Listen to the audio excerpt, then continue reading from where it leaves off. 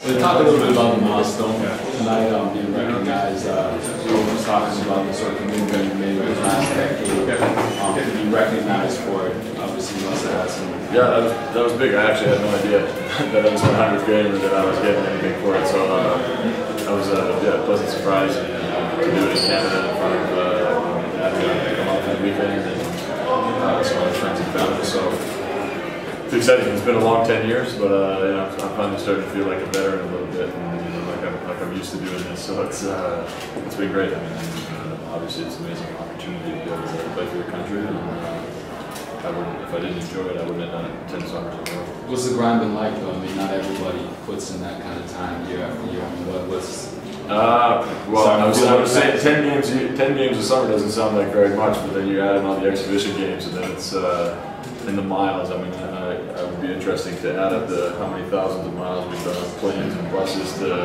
every corner of the globe almost with the national team. I think that's probably the hardest part is the travel, but like I said, we've always had a really good group of guys, and we have a really good time on the road. So I think if we didn't have that, then I wouldn't have been as here and to put in that many hours flying all over the place and down to Argentina and wherever else we've been. So you don't.